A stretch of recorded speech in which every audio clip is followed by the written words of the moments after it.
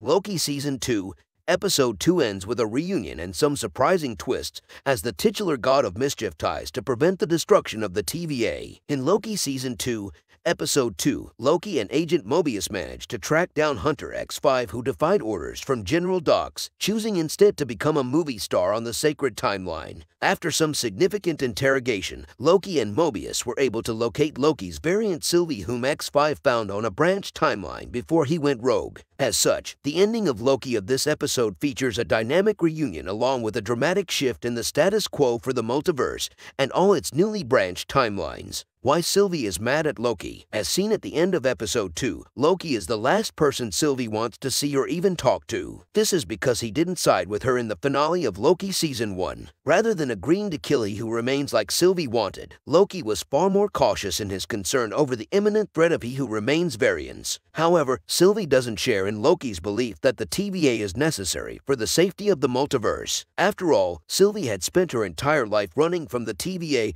and hiding in apocalypses, always in danger of being pruned from existence. Now, she finally has freedom and a life where she can do what she wants. As such, the rift between Loki and Sylvie has become quite evident following this new episode. General Dox and the Hunter's plan explained. Eventually, X5 reveals the secret plan in the works from General Dox and the Hunters who remained loyal to her command. Having raided the armories of the TVA, General Dox refused to believe anything had changed in the core mission of the TVA. According to Dox, branches from the sacred timeline still need to be pruned. As such, the TVA general came up with a devastating plan to blow up all the branches in one single campaign, giving the rest of the TVA very little time to stop her. How Dox's hunters can blow up whole timelines. Using several temporal charges from the TVA armories, hunters were sent out to multiple branch timelines to detonate and prune as many realities as they could which had sprung out from the sacred timeline after Sylvie killed He Who Remains. While the pruning of a branch timeline was standard protocol and was featured in Loki Season 1, the pruning of several timelines simultaneously has likely never been done before and will likely have devastating consequences. What happened to all the destroyed branches? As Hunter B-15 looked in horror at the TVA monitors, she confirmed that Dox and her soldiers were decimating billions of lives with every timeline they destroyed. This is particularly devastating for the new multiverse that had been forming in the wake of Loki Season 1. While it follows that new branches will likely form over time, it cannot be overstated that all of those lives and realities have been tragically lost and erased to the void. Where are Ravonna, Renslayer, and Miss Minutes? Episode 2 confirms that Ravonna Renslayer is still missing and TVA is now actively searching for her. Having likely become a partner of He Who Remains after Loki discovered a past recording of the two of them together, finding Ravonna will likely help explain what's been going on with the multiverse and what the TVA should expect when it comes to the threat of He Who Remains variants. Furthermore, the episode also confirms that the TVA's advanced AI Miss Minutes